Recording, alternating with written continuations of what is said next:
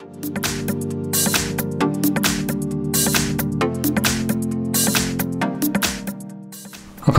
In front of me is a Samsung Galaxy S10 Lite, and today I will show you how to boot the device into download mode.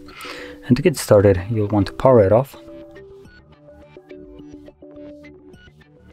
Once the device is off, hold power key and volume up, both the keys at the same time.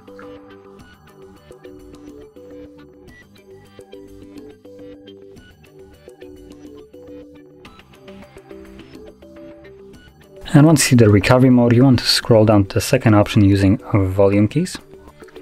So select reboot to bootloader and then confirm it with power key.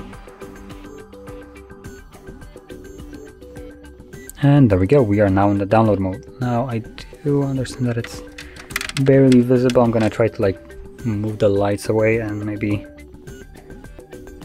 do this so it's a little bit better, easier to see.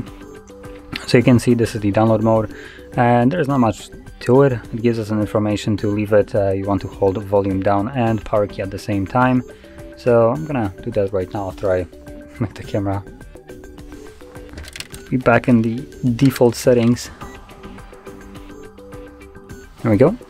So let's hold power key and volume down at the same time. So what you're looking for is the device turning off, or the screen at least. There we go. Once it does, let go of the keys and it will, I believe, go back to the recovery mode.